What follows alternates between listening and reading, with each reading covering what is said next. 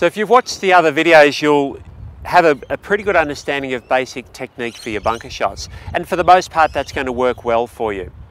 Sometimes you'll get bunkers that have quite steep faces. So what I want to do is look at how you play, say, a shorter, higher shot, and then also what do you do about the shots that are often called the most difficult ones in golf, which is a 30 to 50 meter bunker shot.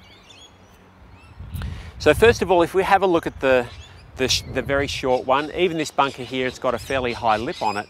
So I want to get the ball up fairly quickly. Now I probably could just take a standard bunker shot and it'll get out fine. But let's say the lip of the bunker is actually steeper. So first thing is I need to have plenty of loft on the club when the club moves through the sand underneath the ball. So two ways I can get more loft on the club. Well, three, I can take a club with more loft in the first place, but the second two ways, first of all, if I aim the club face further to the right, that effectively increases the loft.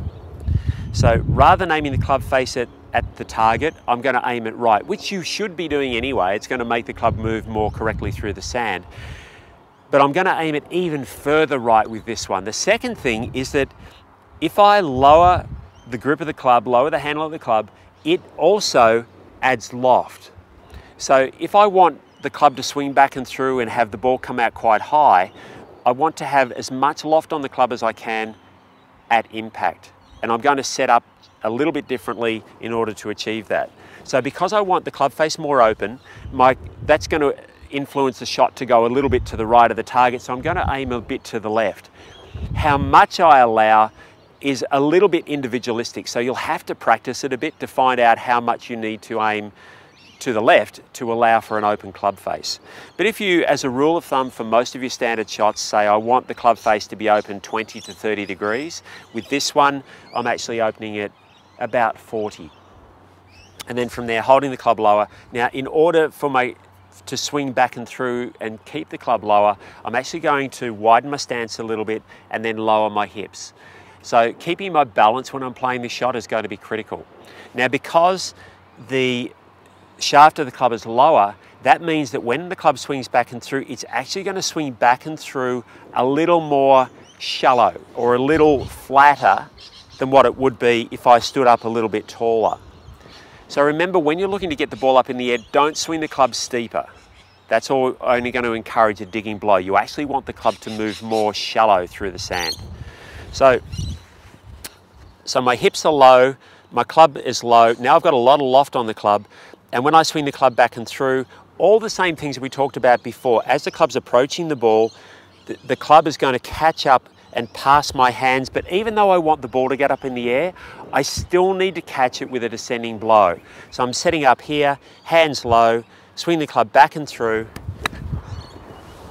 and the ball will get up in the air very quickly. It's going to land at a steeper angle, which will help it to stop faster. And also, if the ball struck correctly, like that one was, it's also going to have a lot of spin. So the amount of backspin comes from correctness of contact, not from anything else.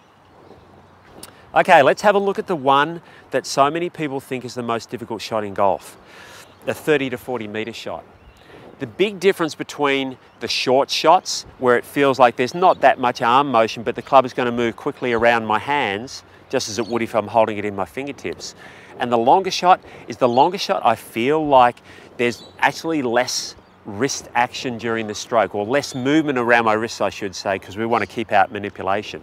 So when the club swings back and through, it feels more like my arms are doing the work rather than just my wrists, rather than the club just moving around my wrists.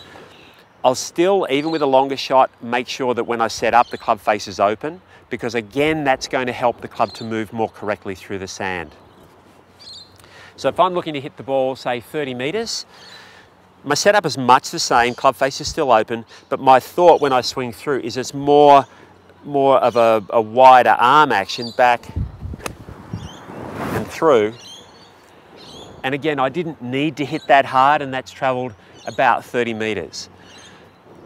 I've also still caught the ball with a slight descending blow, exactly the same as I did with all the others. And you'll note that I haven't taken a lot of sand.